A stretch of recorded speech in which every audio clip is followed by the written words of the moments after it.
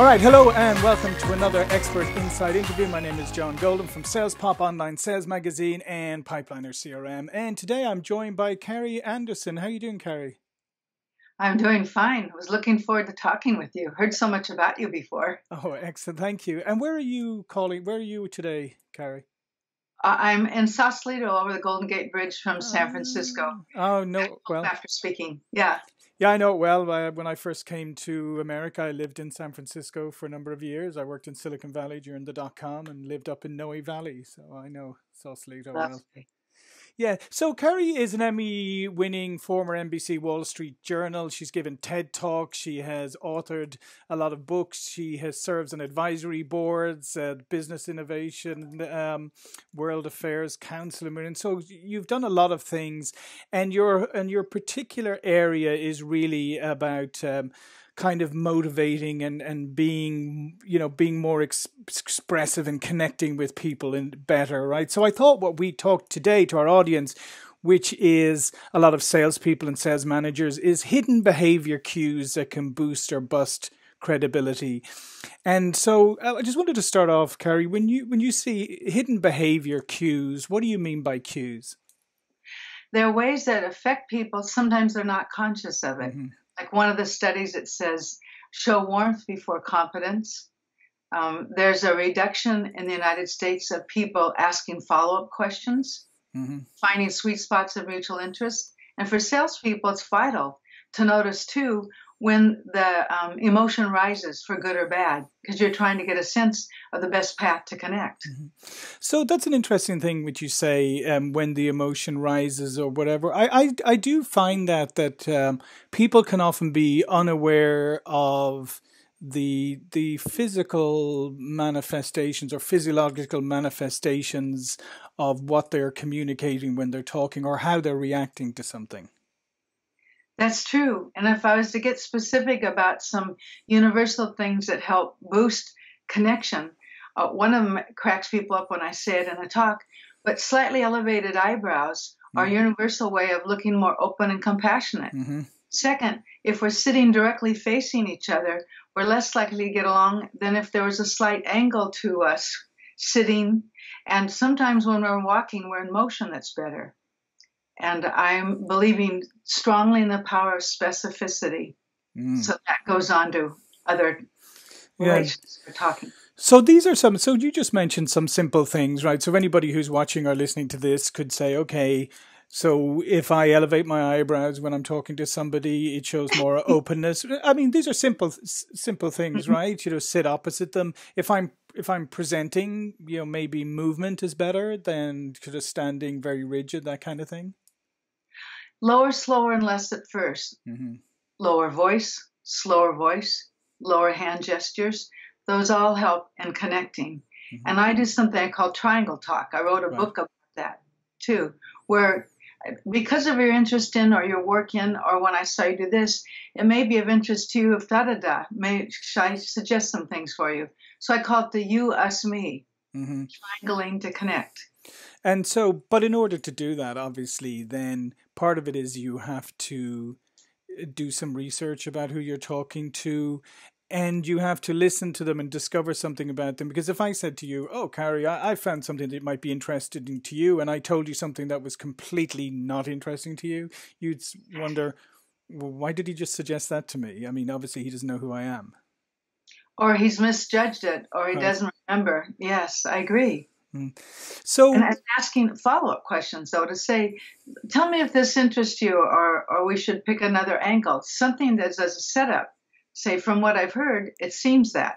Those setups can help that bump. Yeah, for sure. So tell me some other things that can boost or bust credibility. I guess let's go on the bust one, because it's always fun for a change, because it's nice when people recognize maybe they're doing some things that could be undermining their credibility. Referring back to yourself more than listening and asking follow-up questions is one of the biggest mistakes people make, because then it feels like you're talking at them, not with them. Right. So I think the whole goal is to be searching for that point where there's a flicker of mutual interest in what you're trying to sell them or talk about. So, Yeah, and I think that's an interesting one actually, because when I was growing up, there was a bunch of us used to be friends, and we had one friend who you knew that if there was anything ever going on in your life, he was the last person you would talk to, because whatever you would tell him, he would turn it around to himself, and he would start talking about something to do with him. And I think that you're right. That's a habit that people can get into very easily, right? yes, and it's a hot button with me. Because if you don't act genuinely interested, it doesn't really spark that response. And so do you think part of it is that people don't really understand the difference between listening and actively listening and cognitively understanding what somebody's saying? Because there's a difference between listening, yeah, kind of hearing what they're saying and then thinking, what am I going to say next, as opposed to really wanting to understand what the other person has said. I think you said it very well. And I figured in the people I've worked with, it's one thing to know it intellectually, be an active listener, Mm-hmm. but they have to really feel the experience and see it. So role playing back and forth. That's why I say that ask the follow-up question and then the question after that, and then saying something like, could you give me an example?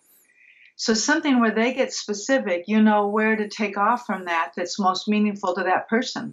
Yeah. That's why I believe the key word in my life these days, specificity. Specificity means greater self-clarity, Mm-hmm. makes you more credible and more memorable. Those are powerful. Yeah, and I love that idea of specificity. I'm just writing it down. I love that idea of specificity because I think we are more and more living in a vague culture, right? Where people, you can throw out platitudes and you can say things that sound like they're interesting or sound like you know what you're talking about. But the reality is, if you get down into specifics, you don't. And I don't think people get down into specifics enough, do they? I don't think they do either. There's something called the curse of knowledge. Sometimes when you know so much, you don't know how to make it pithy and specific. Mm-hmm. And I believe in my own self life, when I got specific, I think, well, that's not actually what I stand for. That's not actually what I meant. It's 5 degrees here. So getting specific does lead to greater self-clarity. Yeah. And it makes it more memorable. It's easier for people to remember. Say, I've got a 4-point plan. That's specific. Mm-hmm. And I think from the point of view, as we were saying, of sales, if somebody comes in and talks to you, right, and they get down very specific about the issues facing your business and really understand what's going on and articulate it or help you to articulate it, that's more memorable to you as a buyer than somebody who you think, okay, just came in and talked at a kind of high level. Very well put. I think that's true. And when you help somebody else gain greater self-clarity, that's a great path in sales because they notice you're deeply listening and the goal is to support you as a primary thing in the sales conversation. Mm-hmm. That helping somebody else is really valuable. So why is, because listening comes up all the time. Why is listening still such a difficult thing for a lot of people? I don't know, and none of the research has given us definite answers. I believe in the research that some people are feeling more isolated or lonely or longing. But I think that having a groundedness literally before going in to meet someone and just exhaling and saying, what is my goal when I talk with them? Is my goal to build trust? Is it to get them to want to learn more? Because the real test is when they start asking you questions. That interested me. Could you explain that further? And if you haven't gotten that out of somebody else, you know you haven't been listening well enough and you've been talking too much.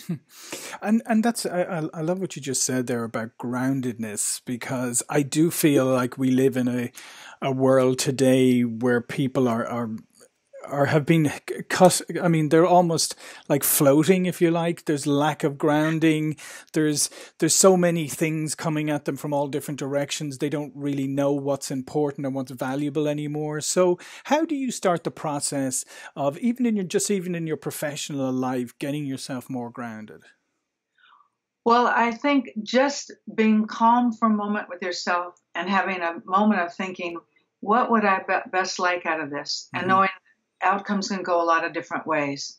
But one of the things, because we're in such a tumultuous world where there's anger and awful, I believe in the funniest thing, and I call it revenge. The sweetest revenge is a well-lived life. And you never have as good a chance to look good as when you're around someone who's not. So one of the things I've been teaching for salespeople and others is when someone acts rude to you, look genially at them and say, I understand we may have a different view. Shall we talk more about it? Right. And if there's any other observers around that, my gosh, that's grounded. Yeah. So that's been working really well for a lot of people and for myself.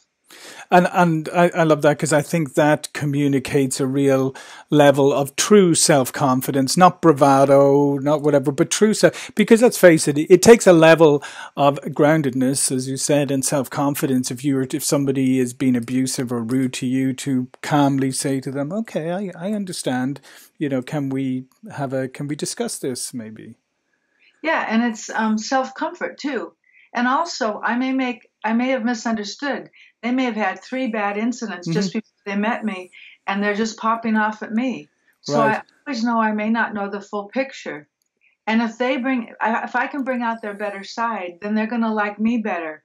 Because the first impression, it's not how they feel about me, but how do they feel about themselves when they're around me. And that's the key to remember that helps us stay grounded with that goal in mind. Yeah, and obviously I'm not sure whether this interview will go out before or after the midterm elections, but I just think that it's a great piece of advice wherever you sit on the spectrum, is when all this vitriol is flying around from either side, maybe you can be the beacon that stands out and sets an example for other people of being able to stay, grounded and calm and polite in those sort of situations. I'm hoping. Yeah. So from a sales point of view, it's an interesting one, because one of the things that I've been looking at lately is how people can get triggered very easily, right? And I'm saying in a sales context here, you can be sitting in a meeting and then the prospect looks at you in some way, and that look is the same look that maybe your dad used to give you when he was disapproval, or you associate that, right? So it triggers a negative reaction in you. And I think what you just said about that thing of being able to calm yourself in those situations is very key. So how would you advise people how to take themselves out of a kind of a situation where maybe they're negatively triggered and get themselves calm again? That's a great question. I wrote a book and then did a course on dealing with difficult people. And the funny thing was, when people are doing the training, very briefly, this circles around, the first break, they wanted people to buy books. People come up and say, I've got a jerk just like that.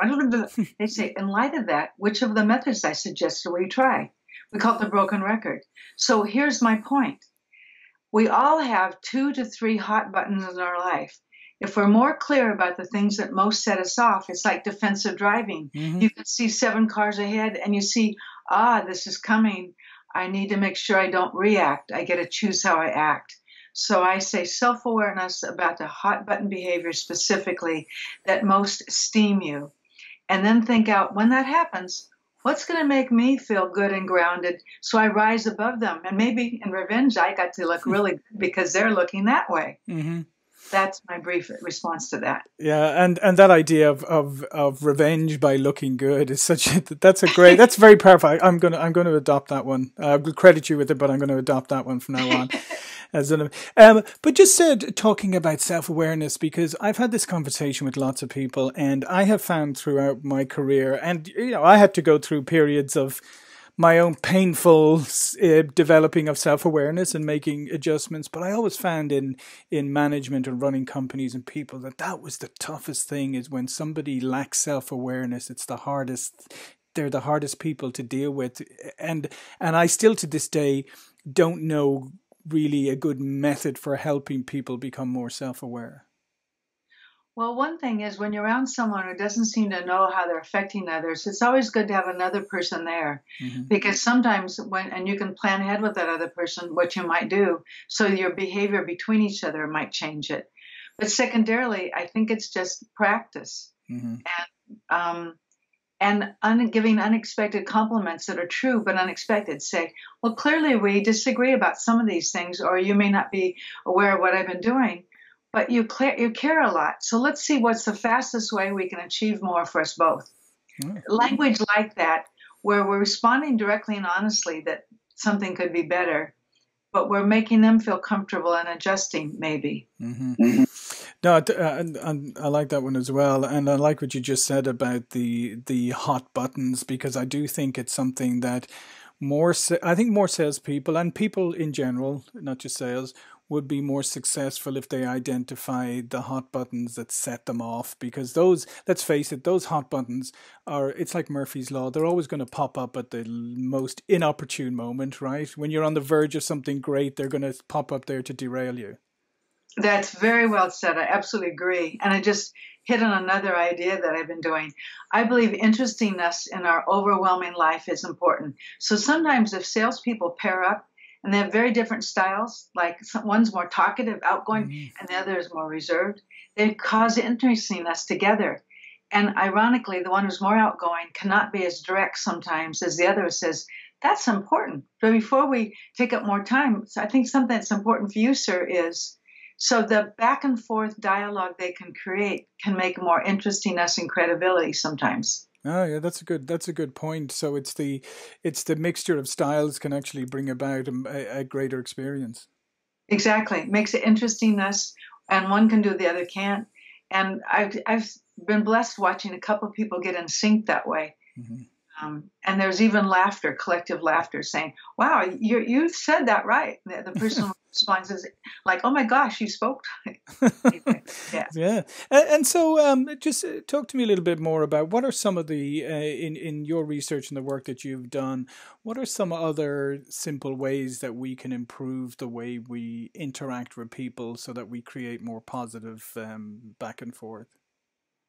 I think acknowledging that we've heard and understood them. Mm-hmm. And letting them feel like they take charge of the conversation sometimes, but giving the goal, saying, well, it seems like we've covered this first part fairly well. To optimize our value together here, which way do you think we should proceed so that we can blah, blah, blah? Mm-hmm. So saying that, but letting them be in charge, but in a way you're setting the path. Or saying things like, have I forgotten anything that'd be really helpful for you here? Because we've covered a lot of ground. Mm-hmm. And obviously to do that, you have to actually been listening and probably taking notes as well, which is, again, is you would seem like a given, but I've seen that I've seen people start to neglect that piece now and think they can hold everything in their heads. Interestingly, also writing things down is one of the best ways for people. I interrupted you, which is a rudeness. It shows one of the best ways people feel more important and valued if they see someone physically writing, not talking into a cell phone or even that. Exactly, absolutely. Because there's a little more effort when you actually put a pen to your paper and do it. And interesting thing that you just said a moment ago, and what they use in family and couples therapy is that idea of when one person is speaking, before the other person can respond, they have to repeat back what the other person said and have the other person actually confirm that that's exactly what they said. And it's an interesting exercise, if you ever try it, how hard that is for people, because we're formulating our response. And I think for salespeople, it's a great lesson, is that to listen, then sometimes repeat back and say, am I understanding that this is what you said? Because it will really help you formulate your answer much better than you would if you were just formulating it while they're talking. I strongly agree with you on that. I do. And telling people ahead of time, we want a thread to the conversation. And one of the ways to have that thread is that you confirm you heard and see if that was what they actually said. I call it going slow to go fast. Mm-hmm. Absolutely. And I think that's a good point, because I think oftentimes, we so want to get to the end. We want to get to the results so fast that we don't really want to go through the process of getting there. Very well put. I agree. Yeah. So in the last few minutes we have here, what are some other just short ideas that you want to share with the audience about how they can be more credible? Well, one of them is your voice. Some voice variability shows interest.